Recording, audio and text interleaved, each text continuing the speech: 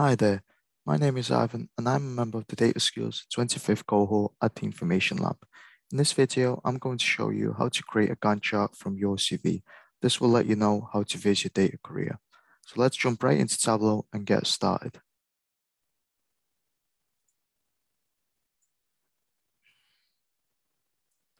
Okay, so we've got our structured data. Now, if we go into our sheet, we can drag start date into our columns. If we just right click on start date, drag and drop it to columns. We want month start date as a measure.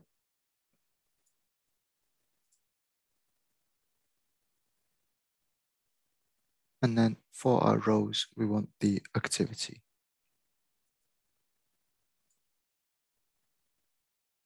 We don't really want our software and our skills. So if we drag category into filters, we can just select education and work. Let's just make it an entire view. Okay, so now what we want to do is we want the duration of the activity to be on size. So each of these bars would represent the amount of days we've worked or we studied. So to do that, we're gonna create a date diff calculation. Just go into the white space here, just right click and say create calculated field. Let's name it duration of the activity. And what we want a date diff.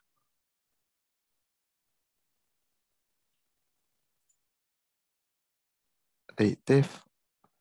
On our right hand side, we've got an example. So what it does is it gives us a difference between our two dates. The first specification is what you want it to be in. So days, months, years. Then we've got our start date and our end date. If we just type in day,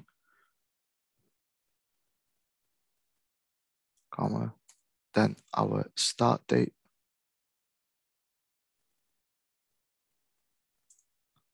and our end date.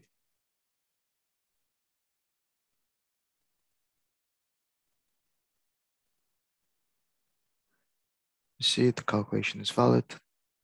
If you just press OK now, we can then drag this duration of the activity onto size to give us the duration for each of these bars.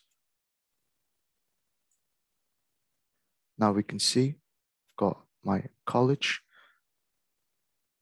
which I started in 2015, ended in 2017. Then I've got my university. I've worked at a summer camp in 2018, summer of 2018. And then I've also got my work, which I worked throughout university. We've got that here. So what we want to do now, actually, we don't want our activity on the y-axis. We maybe want it on the bars. So if we just get rid of it, let's click show header, and let's put activity onto label. Let's now change the alignments. Change it maybe to the middle.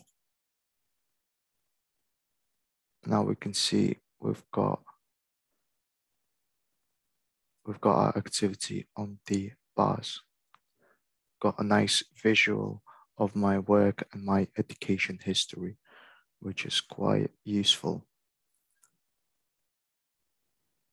Thank you for watching this video. Hope you understand how to create a Gantt chart for your CV.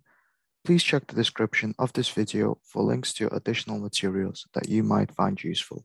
If you enjoyed this video, please don't forget to subscribe to this channel so you can get notified when we release new videos.